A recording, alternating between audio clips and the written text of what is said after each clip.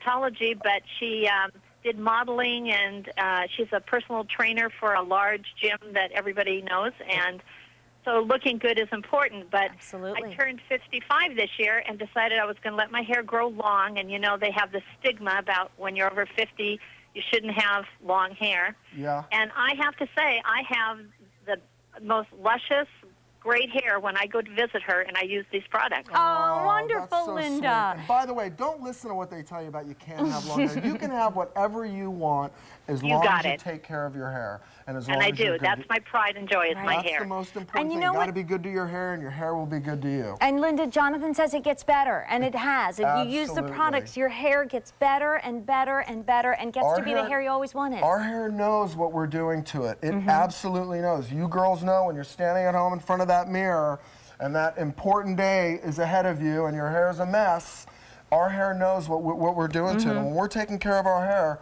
Right. Well, Linda, we're out of time, love, but don't forget the dirt. That's the most important product in the show. Good for you. Absolutely. Thanks, Linda. Bye, Bye-bye. Linda. Thank you. Thanks for calling. All right, we're out of time. We have another brand new product coming up next, so don't go anywhere. Jonathan and I are going to keep working. And stay on the line and enjoy the show. Remember